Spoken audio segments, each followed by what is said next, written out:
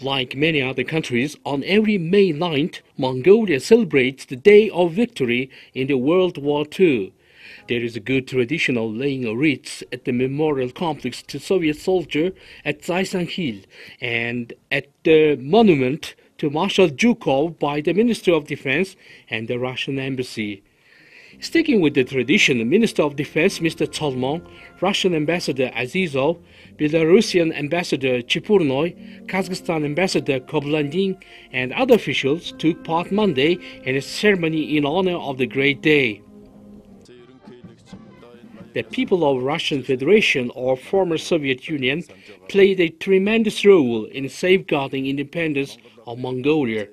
During the toughest days of the World War II, the Mongolian people extended helping hands to them. Our younger generation and youth must respect and move forward the historical ties and friendship between the our nations. The Great Patriotic War has left its traces in the history of Russia and Mongolia, making the friendship of the two nations even more closer. On June 22, 1941, when the war starts, the government of Mongolia reaffirmed its loyalty under an agreement established with the Soviet Union and confirmed its commitment to help the Soviet Red Army to bring victory.